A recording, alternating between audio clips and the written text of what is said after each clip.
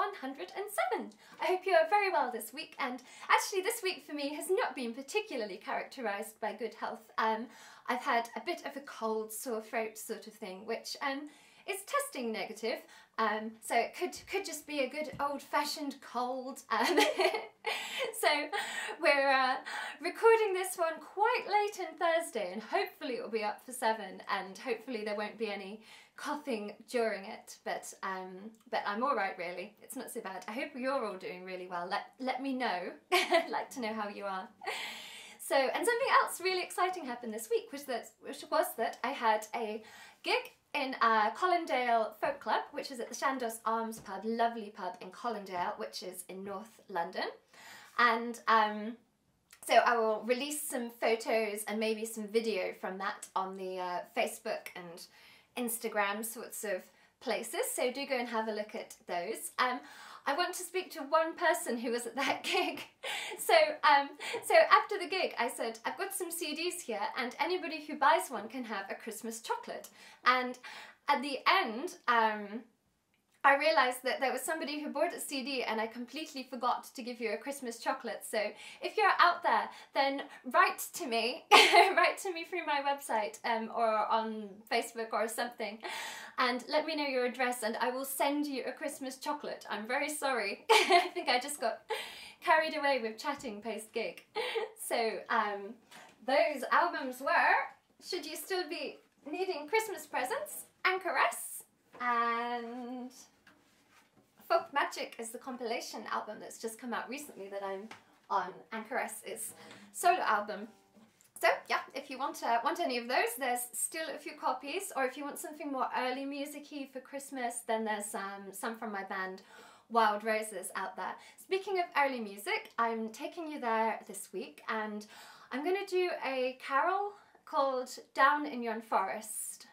Just about carol, you could call it. So this is a carol that's related to the Corpus Christi carol, which was discovered by a grocer, an apprentice grocer called Richard Hill in, the manuscript was from 1504, so that's sort of Middle English, early modern English. It's a really extraordinary story, both of them, in that you have this knight who is perpetually bleeding, and in Down in Yon Forest a dog who is licking up its wound whilst a maid weeps by the side of his bed. So it's an extremely dramatic kind of scene that sort of requires a bit of mysticism in a way to explain.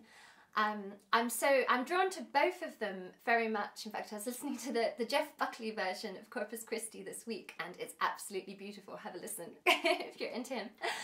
And it's someone I've just discovered rather late. And Down in Yon Forest has this lovely tune, hypnotic sort of tune. It's one of those ballads where the second and the fourth lines are always the same, so you can sing along. The bells of paradise I heard them ring, and I love my Lord Jesus above anything on each one of those. So do join in for that. I should say as well, though, this is a Christmas carol and it says I love my Lord Jesus above anything. Please sing like, you know, you don't have to be a Christian to enjoy these things. Like, nature is basically my religion, but I love Christmas. I love Christmas songs. I certainly don't believe that the devil has the best tunes. I think that's not really true. So yeah, it's for everyone, or at least my music is for everybody. Please feel that.